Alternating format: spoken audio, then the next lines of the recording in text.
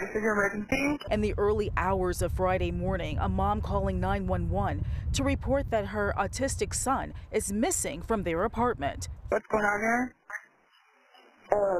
My son is low. He's on the autism spectrum while I was sleeping. He left? Yes. Okay, how old is he? 14. How long ago? You know?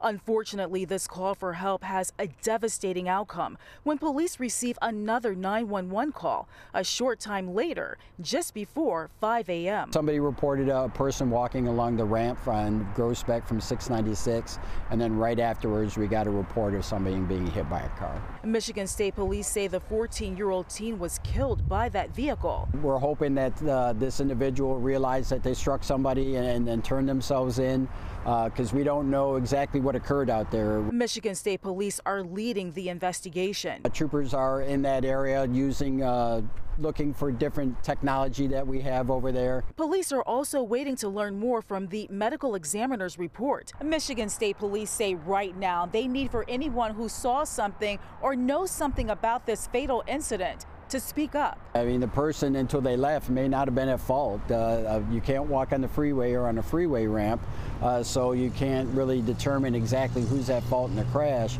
But once you leave the scene and don't report it, then you become a problem with that crash. Back at the apartment complex where the victim's family lives, neighbors offer support as they deal with this tragedy. I'm just praying for her and the family, just wishing her peace. In Warren, Ingrid Kelly, Fox 2 News.